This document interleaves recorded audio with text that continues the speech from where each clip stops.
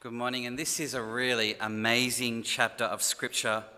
I know I may have said that before at the start of other messages, but John 6 is really very, very rich, and it really will reward you to take time today or in the coming week to prayerfully work through. And basically, it's jam-packed full of promises that are good for your soul, and to pray through each promise and to make it and to kind of invite God to apply his promise to you would be very good nourishment for your soul. And the theme of the whole chapter is actually food and nourishment. And so it's a really fun topic, and food's an important part, I think, of life. I've seen some people have in their homes, people put up little letters, words and things. I've seen people have food is life. And, well, it's a bit kind of worshipy, but it's not totally wrong, is it? Food is life. Food joins people together. Food is the topic of our TV shows and the books we read, and we love to get a new recipe. We work and earn money to put food on the table. We love to travel to experience new foods and new tastes. Parents spend hours trying to get little children to sort of get food into them, and there's the aeroplane and all that sort of stuff. And then they become teenagers and they sort of eat anything that moves, and there's no food left. I like watching Gordon Ramsay. It's a fantastic kind of guy to watch in the kitchen, and what it takes to get 3 Michelin stars. It's amazing. Food is a big deal, and maybe not food is life, but we could say God has made us that food gives life, because food gives nourishment. We truly eat to live. And so Jesus, having very intentionally performed a foodie miracle last week of the feeding of the 5,000, and then travels across the boat across the Sea of Galilee and goes to the synagogue, he continues teaching about that theme. And like a lot of things in John, he goes way beyond expectations.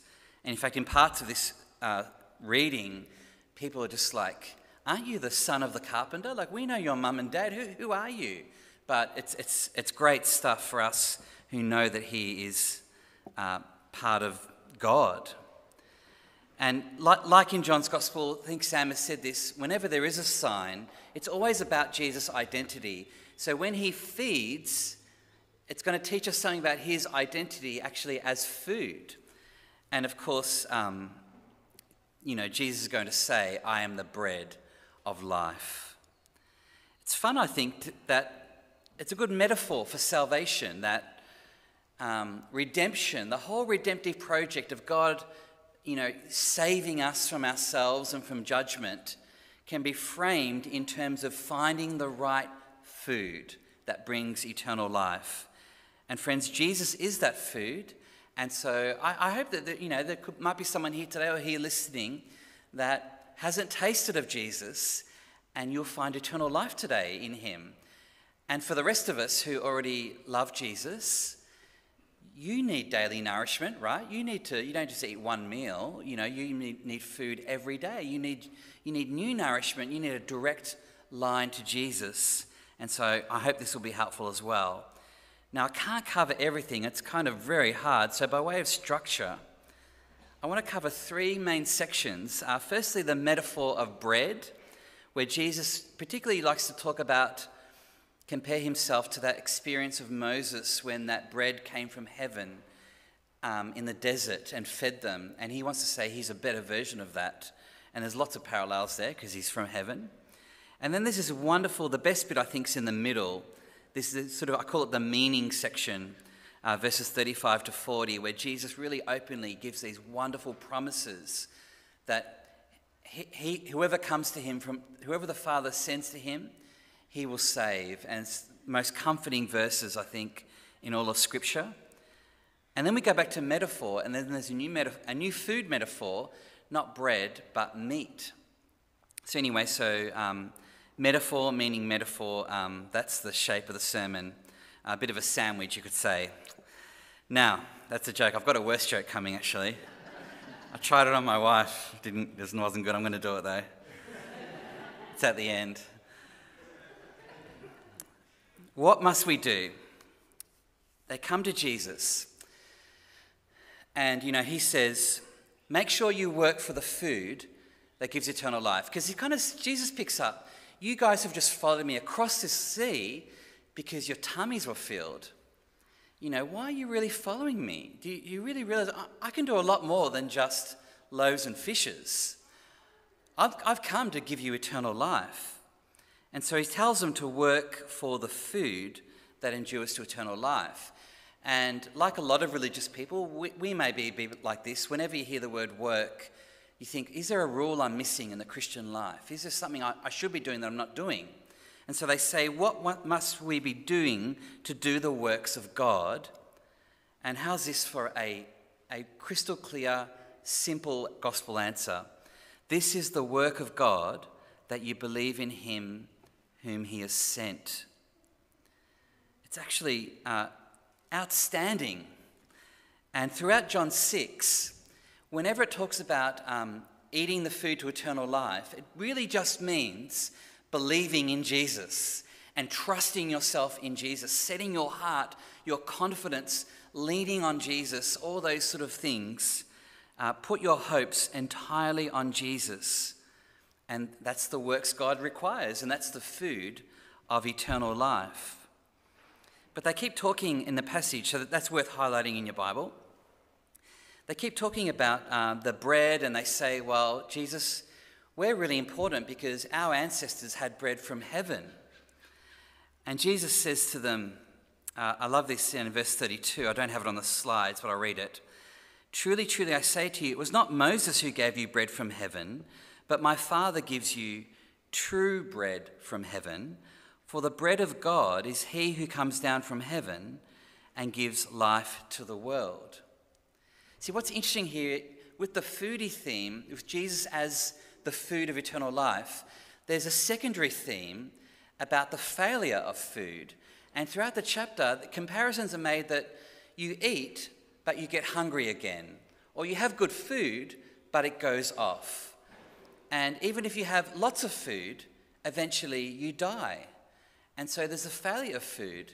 And Jesus, all those things are reversed in Jesus. He's the true bread from heaven. The bread of God is he who comes down from heaven and gives life to the world. By the way, here Jesus is clearly telling them what we already knew, in that his beginning was not in the stable at Bethlehem. His beginning is eternal because he's part of God, part of the triune God, and he's been sent from the Father. And of course, that's the point at which they say, well, we know your parents. How can that be? So you've got to realize Jesus is God. And he goes on to say, a bit later in verse 47, again comparing to the manna, I am the bread of life. Your fathers ate the manna in the wilderness and they died. See, they had a food that was directly from God, but they're now all dead. But, says Jesus, this is the bread that comes down from heaven so that one may eat of it and not die. It's beautiful. What if God could give us a food that was so nourishing that we would never die?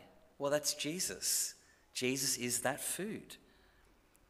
So friends, please make sure, if you're a foodie, if you like eating food, if you like the feeling of being satisfied, feed your souls and get your eternity set straight by what are the works God requires? Believe in the one he has sent.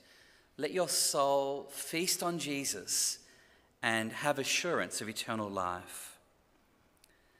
So that's the bread themes. And then we move into this meaning section. They actually say to him, give us this bread always. And Jesus keeps expanding it. He says, I am the bread of life. Whoever comes to me shall not hunger, and whoever believes me shall never thirst. It's amazing. But then he says, I said to you that you have seen me and you do not believe. And so there's sort of tension, like Jesus is promising a lot, but not many people are buying it yet. Not many people are eating it yet. If Jesus is really the real deal, then he ought to have a solid group of people who are saved by him.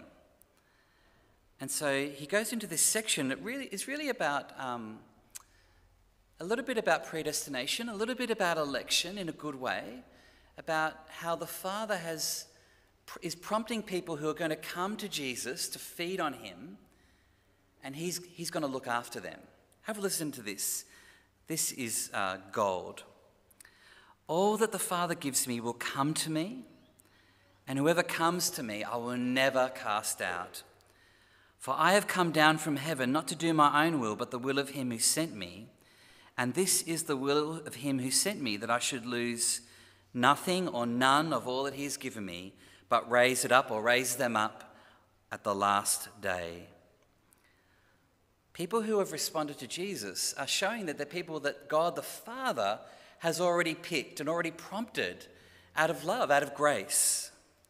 And they step up to Jesus, and Jesus will take care of them. You know, a bit later in the verse, actually, Jesus makes it really clear because he says, no one can come to me unless the Father draw him. But the main point, and the point on the slide, is that those who come to Jesus, not one will be lost. Not one will be lost. And Jesus will make sure that happens, not just because he loves you, but because he wants to do the will of the Father. And he sees you as a gift from the Father to him.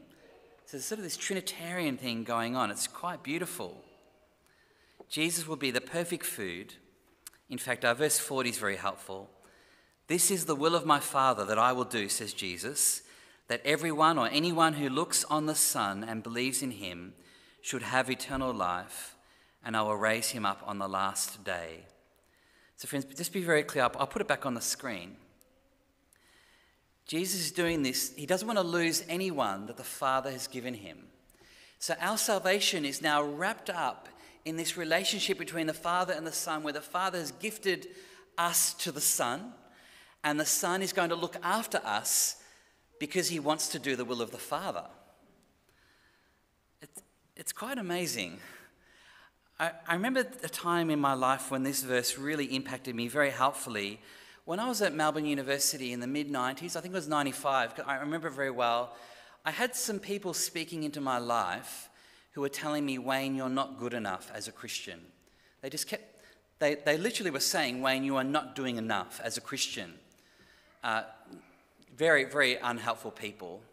And we always actually have a little voice in our head, don't we? That I do, that's saying, you're not doing enough for Jesus. You're not doing enough. And I was just crushed by these external voices from these bad friends and from the same accusations in my own head. And I suspect there's a little bit kind of demonic in that as well, isn't there? That Satan is the accuser and loves to try and make Christians think they're not doing enough for Jesus. Anyway, I remember the location because I was doing honours in computer science at Melbourne Uni, and we had these desks with these big fat, they were called VT100 terminals. They were computers, but they only had green text. They didn't even have like mice. So I'm that old. And I just remember like having my Bible open to this passage on my terminal, like on the keyboard. And I remember just thinking, you know, hang on. Jesus says, whoever comes to the Father, he won't lose any of them. And I don't know what it was. Maybe, I think it was the Holy Spirit. I prayed to Jesus. I said, reading this, I said, Jesus, will you do your job? Will you do the will of the Father and not lose me? And from that, I think it was like a turning point in my Christian life. And the sense of assurance I felt, because my salvation was wrapped up in the Son doing the Father's will, it was not dependent on my will. It was dependent on the Son doing the Father's will. That whoever comes to him, and I was coming to him, that I would not be lost. Friends, it's very sweet promises. I hope you make them your own. I hope you can get the comfort from them that I still get. Well, we've looked at Jesus' bread. Here is the promises of what he will do if you taste of him, if you believe in him. But Jesus wants to change now the metaphor, and he's got a new food in mind, and the food is meat. Because none of this can happen, food to eternal life and never thirst and never hunger again and never die again, none of this can happen without a sacrifice. And so verse 51, I don't have a slide, but verse 51 is very helpful, where Jesus combines the bread and then he moves into meat sacrifice. He says, "I am the living bread that came down from heaven. If anyone eats of this bread, he will live forever. And the bread that I will give for the life of the world is my flesh." Now, you see, we all take for granted that Jesus is headed for the cross, and the cross is an atonement for sin. But they didn't know that, the people with him, and he's unfolding this very carefully. And John, as the gospel writer, is unfolding this very carefully for the reader. And so it's going to become clearer and clearer in John that Jesus' mission is not just incarnation, not just revelation, but his mission is God incarnate to go to the cross for our redemption. The bread that I will give for the life of the world. Jesus is going to give up himself, give up his flesh for the life of the world. And so somewhat obscurely, though clear to us, there's then a whole section about where Jesus kind of goes cannibal, and he's like, you have to drink my blood, you have to eat my flesh. And of course, it's talking about trusting in the cross, trusting in the cross. Let's just look at one example. The Jews disputed among themselves and said, "How can this man give us his flesh to eat?" Jesus said to them, "Truly, truly, I say to you, unless you eat the flesh of the Son of Man and drink his blood, you have no life in you. Whoever feeds on my flesh and drinks my blood has eternal life, and I will raise him up on the last day. For my flesh is true food, and my blood is true drink. Whoever feeds on my flesh and drinks my blood abides in me, and I in him." The idea is that meat, flesh and blood, is an image of the atonement, of the great sacrifice that Jesus made, his life for ours. He took our punishment. And so to believe in the atonement is to, in a way, eat the flesh. To believe that his blood was shed for you and therefore have forgiveness, that's a way by faith of drinking his blood. Do you see how that kind of plays out? The Christian is supposed to be a person who delights not just in Jesus incarnate, but in Jesus Christ crucified. And this is how you actually, as a Christian, can grow and nourish and feed your soul, by meditating on the atonement. You know, you can thank God in a quiet time for lots of things, but I hope that you get to the cross and rejoice in the cross in a fresh way every day. You can adore God for many attributes and many perfections of God, but adore God that he sent his Son to die as an atonement for you. You know, if you just adore God for those other things, you're not feeding on his flesh and blood enough. But as soon as you start adoring him for the cross, then it's nourishing your soul. You know, we can sing worship songs about many topics that are all very spiritual and good, but we always want to sort of try and come back to praising and singing about the cross. Friends, even the way that you listen to a sermon, and you should be looking to hear for promises and hear for the scriptures on the screen and own them in a way that you're being nourished by Jesus the bread and by the cross, his meat, his flesh and blood. Let me share with you what my hero J.C. Ryle says about this chapter. I think he nails it. John chapter 6, he says, what it's talking about is an inward and spiritual act of the heart and has nothing to do with the body. Whenever a man, feeling his own guilt and sinfulness, lays hold of Christ and trusts in the atonement made for him by Christ's death, at once he, quote, eats the flesh of the Son of Man and drinks his blood. Does that make sense? Because remember, go back to what Jesus said. What are the works God requires? To believe in the one he has sent, to set your heart on the one who was sent and what he did for us. So friends, everyone needs to feed on Christ. If you don't, you'll be a gaunt Christian. You'll be an emaciated Christian. You have to come to Jesus directly, and not sort of rarely, but often, daily, and get nourishment on him. You have to enjoy him. You have to lean on him, lean on his cross. You know, the atonement is the best food there is. And so let's put the two foods together. What do you get? Jesus is the bread of life, and his meat, bread and meat. Think of Jesus as the great kebab of salvation. Meat and bread. That's my bad joke. It's my favourite food. He's the one that's come from heaven to give you food. And no going through the motions will feed your soul. No, you have to nourish. You have to eat. No, vague half-heartedness in the Christian life. Vague church attendance, that kind of thing. Perfunctory kind of prayers. You have to feed on Christ. You have to, lean on him and make what he's done for you your own. But friends, in doing so, you will never thirst, you will never hunger, and eventually you will never die, and you will live forever in Christ. Because that's the kind of food he is. Let's pray to him, and as I pray, let's come to him and feed on him. Lord Jesus, we ponder your atonement, your great giving up of your life for us. And we take it and make it our own. We rely on it. Please forgive us because of it. We lean on it, and we rejoice in it, and we delight for the assurance that having come to you, you will never lose those who come to you, and that you see us as a gift from the Father, and that for the Father's honour, you will never cast us away, but you will see us into eternity.